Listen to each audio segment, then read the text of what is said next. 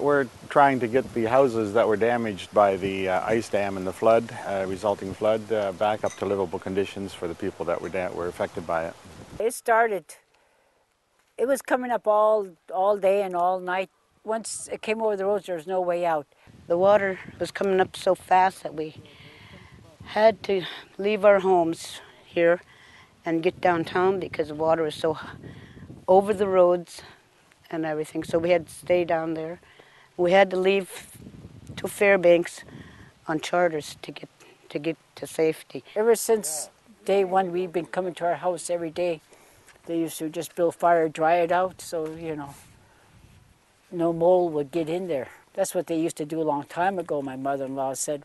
This is a remote area. It's difficult to get what we need here in a timely manner. If you look down by the landing, there's a lot of material there. Our guys are fully employed right now, and we'll be fully employed for the next, I would say, 2 or 3 weeks. FEMA had the church volunteers come in. They volunteered their time to help out with this disaster. We started off on these houses, leveling them up, getting them squared up, and cleaning out some of the material that was left in the houses. Electrician went over quite a bit of trying to find out where the problems were and trying to rectify those. We got all new paneling, which looks great.